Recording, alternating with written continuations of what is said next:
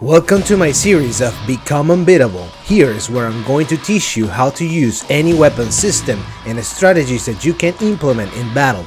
In today's lesson, how to aim conventional rockets. Don't forget to subscribe, like and share, and consider buying me a coffee to help me enduring nights while editing. Check the description for more information. Alright, conventional rockets are purely based on skill rather than a universal weapon system that you can follow for any aircraft.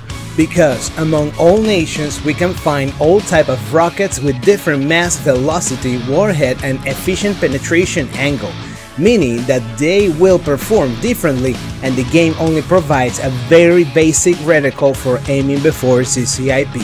So, instead of giving you the exact numbers for every rocket and aircraft, I will provide you with the necessary knowledge and reference so you can practice more productively. Okay, I'm going to use an American plane as a reference, but remember, I'm going to give you hints and not specific numbers for every aircraft.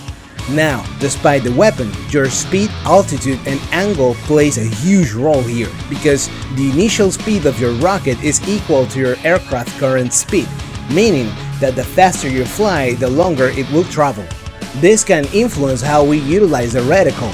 At a lower speed, the underline could represent a shorter distance than when you fly faster. During close air support or CAS, we want to fly fast and keep our distance.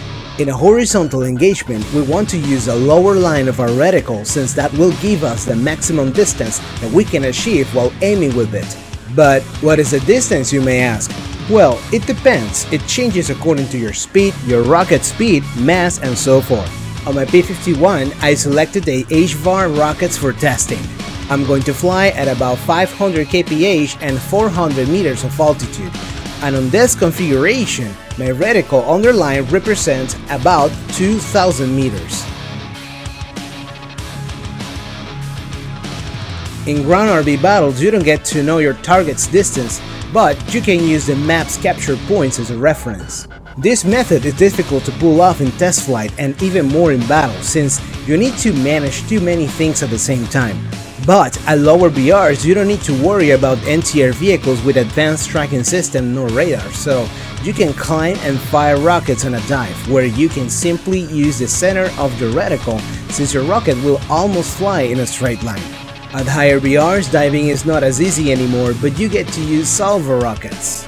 On a plane like the A4, the same speed and altitude from my previous test, 500 kph and 400 meters of altitude, the reticle underline still represents 2,000 meters from your target. But what makes it easier is that you can fire multiple rockets to guess your distance since you can carry dozens or hundreds of rockets.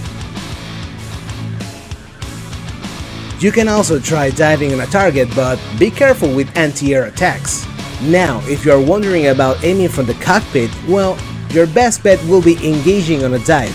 Getting too close to an enemy by approaching at low altitude would certainly get you killed most of the time. Remember, this is a skill, so go practice with your desired rocket following all the hints that I just gave you to find your best configuration.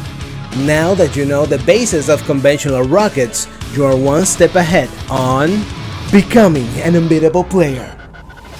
Thank you for watching, and special thanks to those who subscribe and like my content.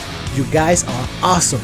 Also, check out my Patreon where I offer some nice and cool rewards to those who support me financially. The link is in the description.